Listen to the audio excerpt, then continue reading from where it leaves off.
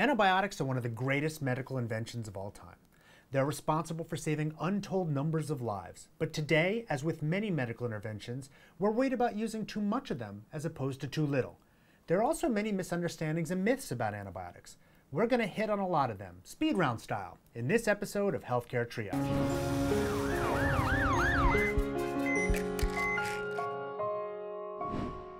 No! Antibiotics kill bacteria. Different types of antibiotics kill different types of bacteria. But the flu and colds are caused by viruses.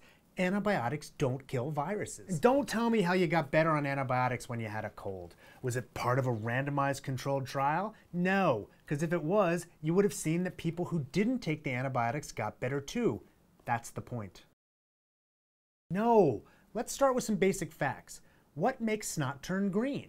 When you have an infection, the body sends neutrophils, which are a type of white blood cell, to fight the germs. So if you have an infection in your nose, it's likely there are more neutrophils present in your nasal passages than usual. These cells work by eating the germs that make you sick. Once they've swallowed them, they keep them in what serves as their stomachs, and then they digest them. One of the enzymes that the white blood cells use most often to digest the invader germs is called myeloperoxidase. And myeloperoxidase has a fair amount of iron in it. Stay with me, I promise this is important. Once the neutrophils get full of digested germs, they burst. Then the iron in the myeloperoxidase gets mixed into the surrounding stuff in your nose. And when you mix iron into that stuff, guess what color it turns? Green. No, the color green. Notice I said nothing about bacteria. That's because this works exactly the same no matter what the germ is. So you may have green snot with a bacterial infection, but you could also have it with a viral infection. The bottom line is that the green does not tell you if it's bacteria, and only bacterial infections need antibiotics. The concern for those who believe this myth is that somehow antibiotics interfere with a woman's absorption of the hormones in the birth control pill. This has been studied extensively. For instance, one study looked at hundreds of women in 3 dermatology practices with a history of long-term use of antibiotics and birth control pills together. There was no statistically significant difference between how many women got pregnant in the group on both antibiotics and birth control pills and the control groups where women were taking just birth control pills. Remember, birth control pills fail at least 1% of the time, even under ideal conditions.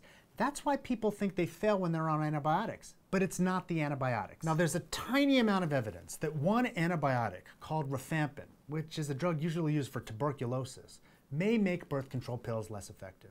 A study looked at 30 women who were on both the antibiotic rifampin and birth control pills and found that while the level of the hormone in their blood was lower than we might have liked, still none of them got pregnant. There's no evidence for antibiotics in general making the pill less effective. Period. Oh, that was bad.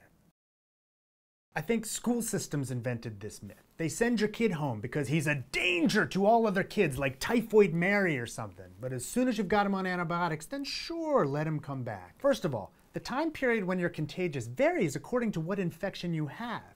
For many viral infections, especially the viruses that cause most of our colds and the flu, antibiotics will never, ever make you less contagious. Even more problematic is that sick people are often contagious before they show any symptoms. When you're infected with a virus, you typically shed or spread it for at least a day or two before you have any idea that you're sick. The virus isn't anything coming out of your mouth or your nose at that time, even before you're coughing and sneezing. You shed virus when you're actually sneezing, and you shed virus even when you're starting to feel better. You're a nightmare. Bacteria, on the other hand, aren't usually as contagious. You know why doctors treat strep throat? It's not because primarily they think it'll make other people less likely to get infected. It's because back in the day they were trying to prevent rheumatic fever. Now it's not even clear we're doing that because the strains of strep have changed, and I'm not even going to stop talking about that because it's another story and we're doing speed round. There are very few scientific studies that tell us how long you're going to be contagious. The idea of 24 or 48 hours is roughly based on how fast we think antibiotics decrease the load of bacteria within the body. For some conditions, though, you could still be contagious with only a small amount of bacteria around, even after you've been on antibiotics for a while. For other conditions, a person might never have been very contagious, or the period of being contagious might have passed even before they started the antibiotic. Some infections are still contagious as long as you have a rash or have a cough, whereas others are not. But the idea that once you're on antibiotics, you're safe for others is just crazy. Well, not literally crazy, figuratively. Arg, next! Nope. Just told you that certain antibiotics kill certain bacteria. If you don't have the same bacteria, the antibiotic won't work for you. It's very likely that you have no idea what bacteria you're infected with. Ask your doctor. Don't assume. Remember when I said you can feel better and still be contagious? That's because you can feel better and still be infected. Take all the antibiotics. We're out of time, but we're not done with antibiotics. We still need to talk about resistance and MRSA and superbugs. We'll get to those other things soon.